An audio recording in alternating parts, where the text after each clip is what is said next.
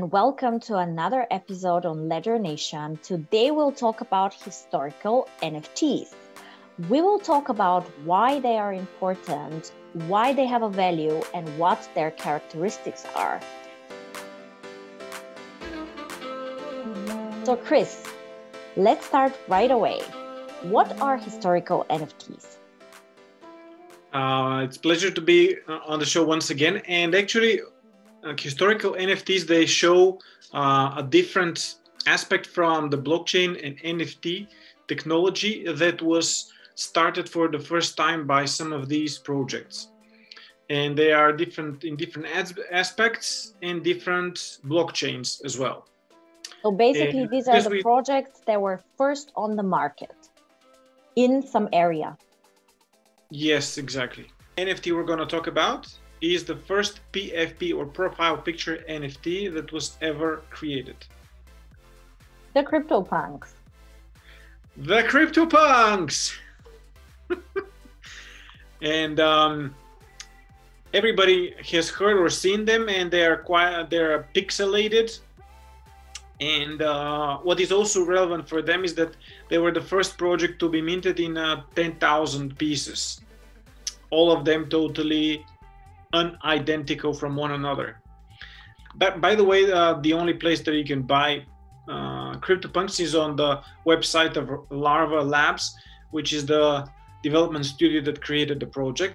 And I cannot buy a CryptoPunk on OpenSea? Yeah, you cannot. Ah, that's interesting. Okay. Yeah, and actually, I guess there is also extremely high demand for a CryptoPunk because they're one of the blue chips right now. So maybe it's very hard also to find a CryptoPunk to buy. Maybe there is not a lot of liquidity on the market. Well, yeah, actually there is, because for example, you can see over here, these are the punks, the NFT, the single NFTs.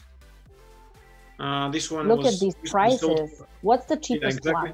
What's the cheapest one right now? Can we see that? Current lowest price. It's 81 ETH. So we saw that actually the CryptoPunks are liquid. So there are over 1,000 CryptoPunks for sale right now. And there are some recent transactions, although they're so expensive. But of course, they're one of the blue chips. And of course, a lot of people want them. So yeah, I guess there is some traction there. Great. Thanks, Chris. What's next? Okay, so next NFT we're going to present is the first NFT game that went really viral. And this is CryptoKitties. Important to notice over here is that this is the game that made NFT a term. And it's also the first NFT which was issued in the standard ERC 721, which made all copies of a token totally unique from one another. So completely non-fungible. Exactly. Here we can have a look at how many kitties are at the moment. There are more than 2 million kitties. And this is how many of them were sold, like 69,000 Ethereum worth of CryptoKitties were sold. And they are currently inside about 130 different wallets. Different wallets. Many of them are really, really cheap nowadays. Of course, it really depends on the rarity and the generation of the kitties. Next in our list is Saurotobi. This is also a game which was created in 2015, and back then it was, as you can see, it's a pixel game. It's very simple. It was actually one of the first mobile games on the App Store. And the game consists of pressing a button and the monkey starts jumping. That's it. But what is interesting here is that the founder of the game, he wanted to start allowing users of the game to buy in-game items with Bitcoin. This is something that Apple did not allow on their platform. And that is why in 2016, he decided to instead of buying in-game items with Bitcoin, he decided the users to be able to mint Bitcoin by playing the game. And so the first play-to-earn game. Exactly. Yeah. So on OpenSea here we see the actual NFTs from this game. You can see these cards, and yeah, apparently they're also priced very high. So we have some 495 Ethereum, 440 Ethereum, and so on and so forth. So this is how the actual NFTs from the game look like, this jumping monkey. So next on our list is the My Curio Cards collection, which is the first art on the Ethereum blockchain, art NFT collection on the Ethereum blockchain, which was issued in May of 2017. And what is interesting about this collection is it's also a semi-fungible token collection. It consists of 30 cards, but let's go a little bit deep dive into the cards themselves. So the first one is, of course, the Apple card. Why? Well, because it starts with an A. And second, because it's the fruit of Adam and Eve that made them make some awful mistakes in the Bible. Okay, so basically this is like a history. Okay, we start with Adam and Eve and with the apple. Exactly. That's why it's the first one. Okay. Exactly. And so then yeah, so these cards have different type of different kind of supply, but a little bit later I'm going to talk about supply. Anyways, what I want to emphasize on here is also the artists, because as I said, this is the first art collection, and there are a couple of artists that have made all different cards. And one of the first artists is called Philippe. And Philippe has also the number 2 and 3 in the collection, which is nuts and berries. And these represent the food or the nurture that one needs. And it starts like when you start creating, you need some food for thoughts. After that, we go to 3 cards. And actually what is interesting to mention over here is that this 30 card collection has some sub collections. And the first sub collection is cards 1, 2, and 3. Some call them the fruit salad, but these are all the fruits in the collection, so to say. And after that come the next 3, small 3 collection, which is clay, paint, and ink. And these represent the materials that you use to create art. And that is why Very logically cool. after that comes 7, 8, and 9, which are sculpture, which you make from clay, painting you make from paint, and of course books you write with ink. And in order to complete this first huge subset of cards is future. So from 1 to 10, this is one of the second biggest subset. Of course, the biggest subset of Curio cards is if you have all 30 cards. But later I'm going to explain that this is very difficult. It's only 36 times that this can exist in the world nowadays, in the blockchain world. Well, because all cards have different supply. And card 26, which we're going to see a bit later, has active supply of 36 cards. I'll explain a bit later what is active supply. But in general, you mean the goal is to get one of each of these numbers? Exactly. Basically. And then you have the whole collection. That is why this is collectible. And you make a collection, yeah? Okay, I get it.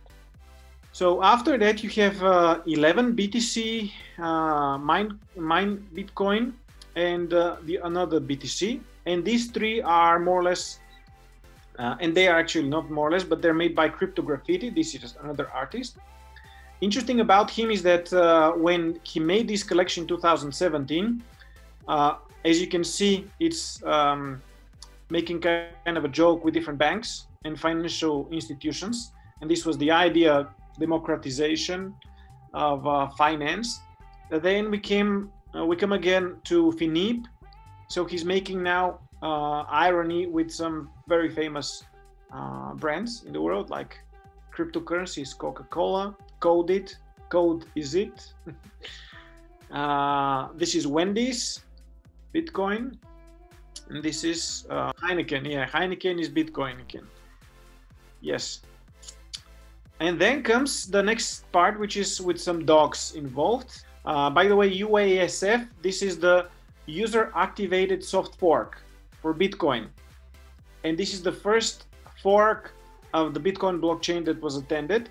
And it's very funny, the connection between the painting itself, the dog, and how he's cautious to touch the water. And this is how cautious the people were to activate this soft fork for Bitcoin back then. And here, the dog part of the collection is actually by CryptoPop. He's another artist. Then To the Moon, by the way, the expression To the Moon, guess where it was taken from? From the Curio cards. Because this is the first time it was ever presented in part of art related to cryptocurrencies. So another historical moment in this historical collection. Exactly, yes. And after that is 19, which is again dogs trading, playing poker. So this is another small subset of like the dogs, so to say. Then this is another part of history. This is the first profile picture on the blockchain.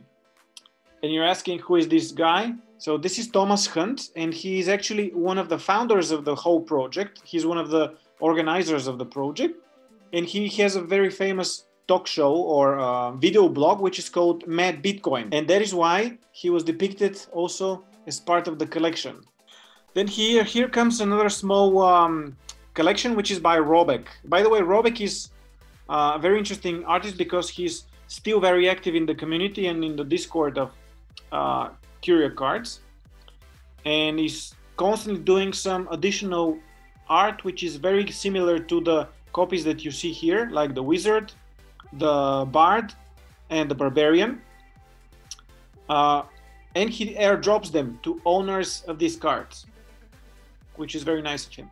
Okay, so next subset is by Daniel Friedman, which is also another famous crypto artist. And he has also 3 cards. First one is Complexity, then Passion, and Education. And Education nowadays is actually one of the rarest cards because initially it had 111 supply, but then some of the cards were burned, and some of them were also in dead or zombie wallets that have not been used for more than 1,000 days. And that is why some people believe that these copies might have been lost, or the people lost the private keys or the password to their wallets and they cannot access them anymore. And that is why there are only 33 copies that are active right nowadays from this card. And this makes actually the task to have a complete set of Curio cards difficult and limited to 33 copies. Or 33 times you can have all 31 cards. And after that comes the next one, which is Marisol Vengas, is another artist. She also has 3 cards, which are blue, pink, and yellow.